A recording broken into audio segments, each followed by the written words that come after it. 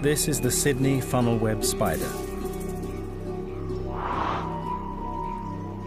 As its name suggests, it lives in and around the city where it's known to have killed at least 13 people. And these are the only spiders in the world which are truly lethal. Prior to the development of antivenom, there was nothing that medicine could do to guarantee survival, even in an adult, from a major funnel-web spider bite. Both male and female spiders carry venom used for killing their insect prey, but it's the male's extra venom component that's a danger to people. The females seldom leave their underground burrows, whereas males often wander in search of females. It's the males that are the more potent to humans. Part of the reason is when you look at males, they come out of their burrows and they go foraging. The females stay within the burrows and stay put. Staying hidden helps to avoid predators, but for the times when it does venture out into the open, the spider has developed a highly potent toxin which it can use if threatened.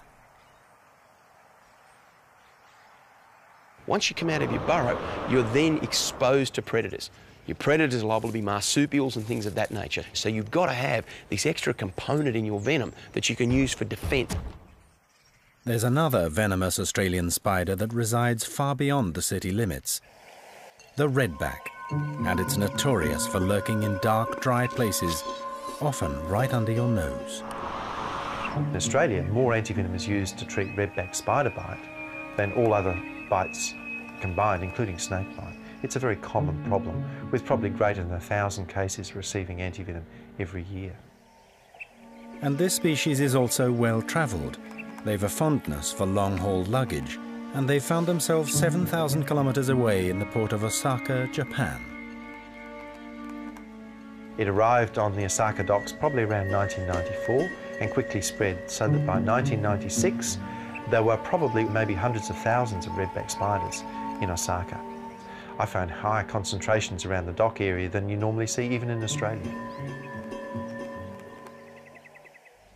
Back in his North Australian lab, Jamie Seymour takes a closer look at these spider venoms. And it is the Sydney funnel web that poses the greatest threat to humans, according to the 5-point scale.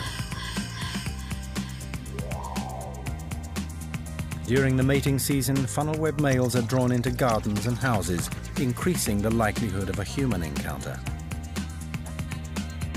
And though it might rather avoid confrontation, it will not shy away from defending itself. Despite feeding mainly on insects, its fangs are long enough to pierce human skin and deliver a small quantity of highly potent venom.